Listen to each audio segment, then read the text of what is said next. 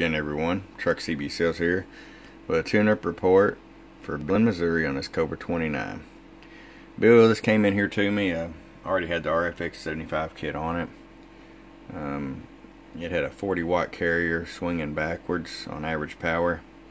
We took care of that, and we installed the LessCom channel kit, which is a really nice installation. It's on the back there. You flip it up at your uppers, flip it down at your lowers, and the middle is your standard channels.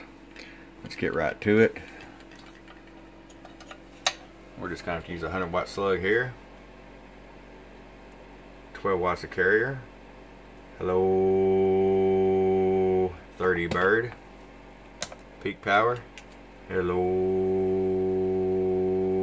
94 peak. Alright, Bill, it's ready to come back to you. I hope you enjoy it. From your friend Truck at truckcbsales.com. Bump, bump.